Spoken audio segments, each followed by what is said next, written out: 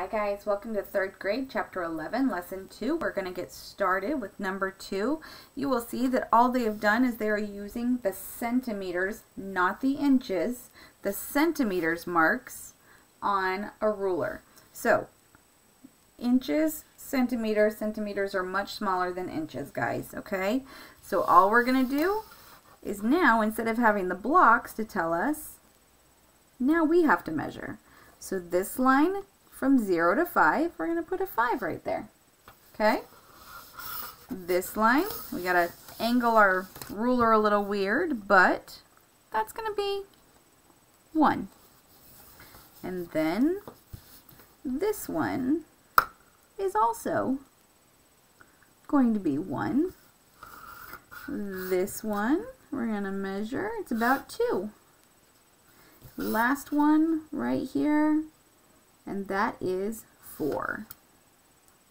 So now all we have to do is add those guys up. So 5 plus 4 is 9, plus 1 is 10, plus 1 is 11, plus 2, 13. All done, guys. Okay, now we're going to go ahead and do the next one. Okay, now it's being measured in inches, so we need to pay attention to what unit we're being measured in. Okay, so now we're going to start where the lines are and 2 inches. Now, if you'll notice, that's a square. That means that every side is 2 inches. Okay, so I'm going to put 2, 2, and 2. So 2, 4, 6, and 8. Done. Okay, I want you guys to do number 4. We're going to go down and do number 5. Okay, it says Evan has a square sticker, means all the sides are the same, that measures 5 inches on each side. What's the perimeter of the sticker? We'll count by 5 4 times. 5, 10, 15, 20. 20 inches. Done. Okay. All right, we're going to do number 6. Sophie draws a shape that has 6 sides with a hexagon.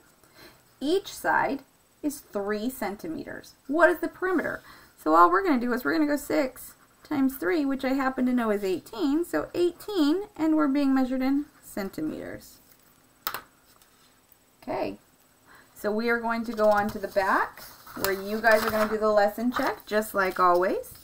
And we're going to go down and do the spiral review. It says, what is the perimeter of the shape? Well, we're going to go 1, 2, 3, 4, 5, 6, 7, 8 with 2. And this is going to be 1 shorter than that 8, so it's going to be 7. You notice we're just 1 shorter. 1, 1, 1. So we have 8 plus 2 is 10, plus 7 is 17, 18, 19, 20. 20, and we can put units because it doesn't give us a measurement. Okay? Vince arrives for his trumpet lesson after school at the time shown on the clock. What time does Vince arrive for his trumpet lesson? Well, the hour hand is past the 3 but hasn't touched the 4 yet, so we're stuck at 3. And then 5, 10, 15, 20, 25, and it's 1 minute past that, so 26, and it says after school. After school. That's PM, guys. Okay? We're going to go down. Do number 5. It says, Matthew's small fish tank holds 12 liters. His large fish tank holds 25 liters. How many more liters does his large fish tank hold? So 25 minus 12. Well, 5 minus 2 is 3. 2 minus 1 is 1. That is 13 liters. You can just put a capital L. All right. Notice that we do not have the same denominator, so I'm going to show you guys how to do this. Ready? We have 1/6 and we have 1/4. So we are going to multiply. We call this the butterfly method.